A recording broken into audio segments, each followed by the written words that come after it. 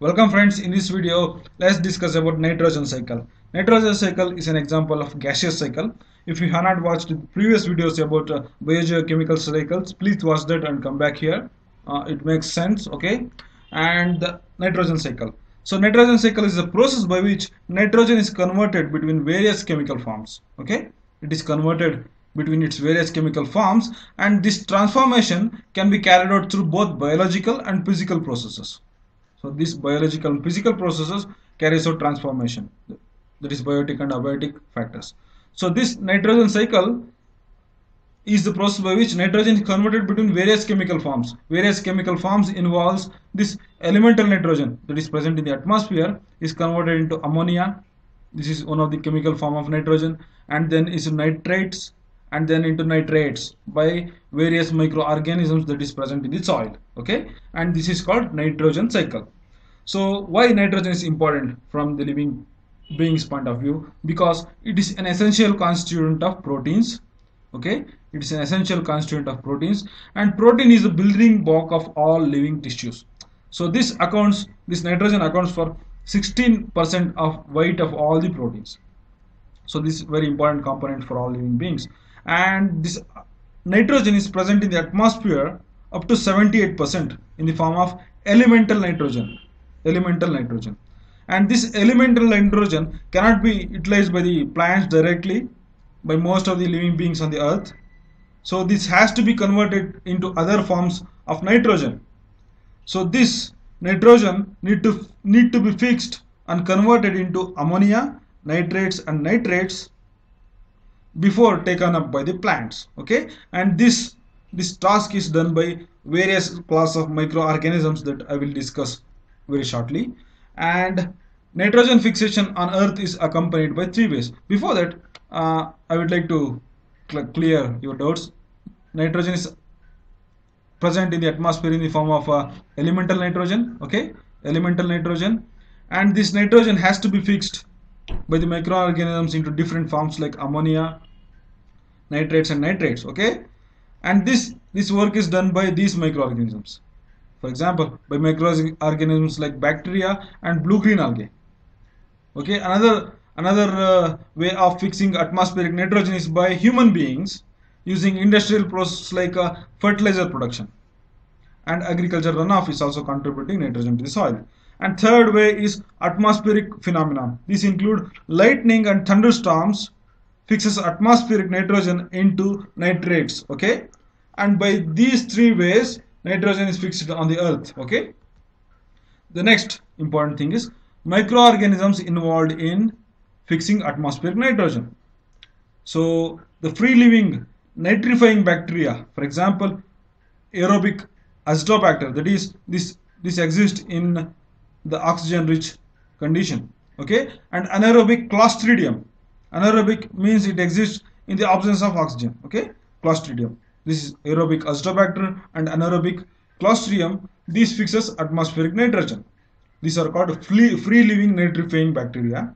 And another component class of bacteria called symbiotic nitrifying bacteria, because these bacteria exist in association with, in symbiosis with the plants, okay?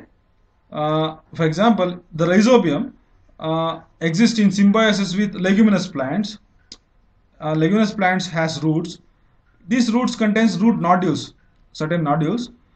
Within these root nodules, the rhizobium will be present. Rhizobium. This rhizobium fixes atmospheric nitrogen, elemental nitrogen, into ammonia.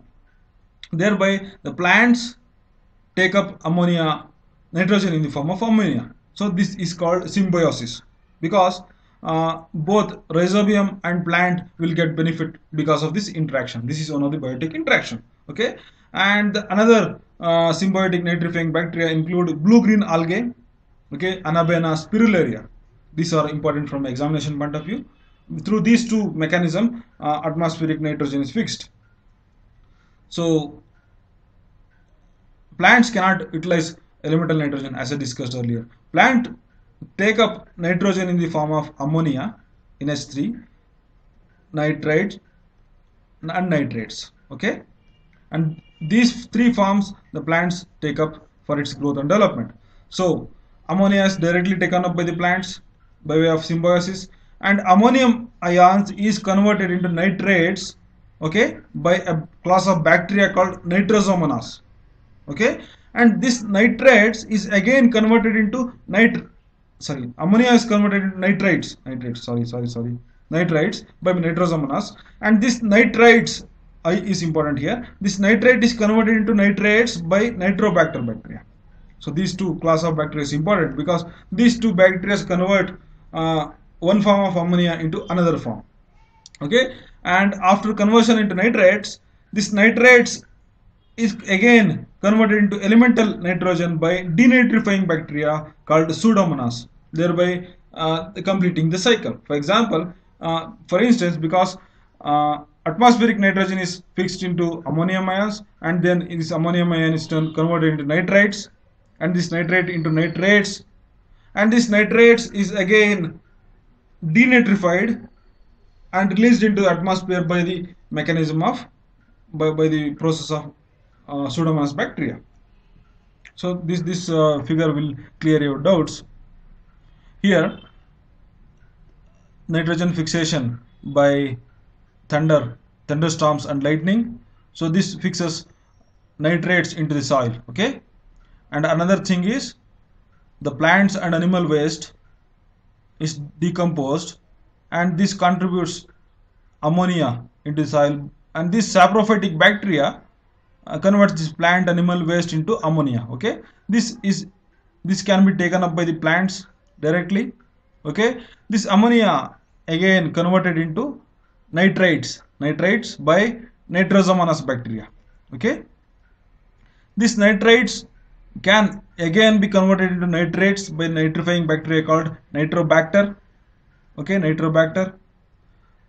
This nitrates can again taken up by the plants because it is available for the plants for direct uptake, and again this nitrates can be released into the atmosphere by the process of denitrification, where nitrates is converted into elemental nitrogen by certain class of soil microorganisms called like Pseudomonas. These are called denitrifying bacteria. They convert nitrates into elemental nitrogen, thereby completing the cycle of nitrogen in this process.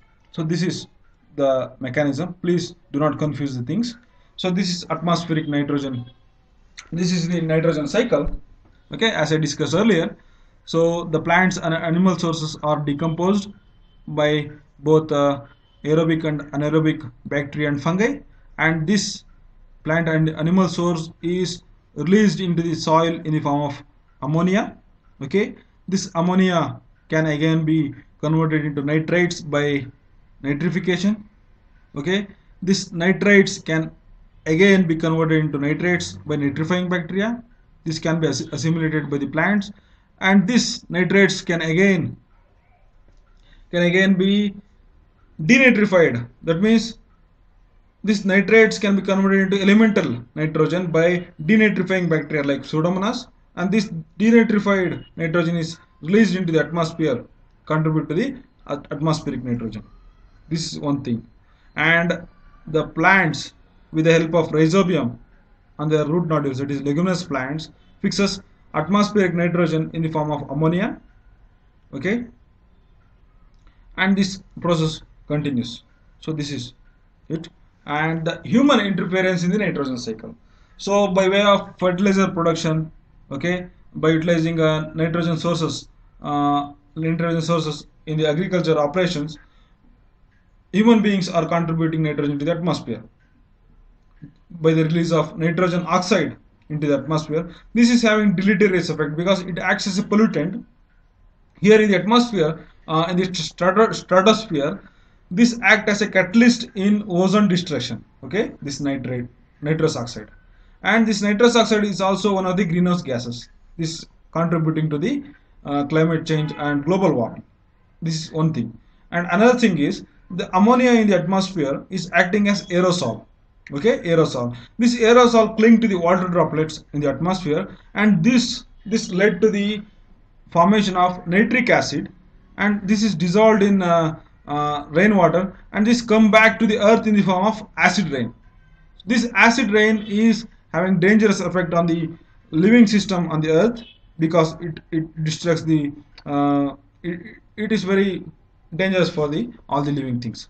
And the third thing is agriculture runoff.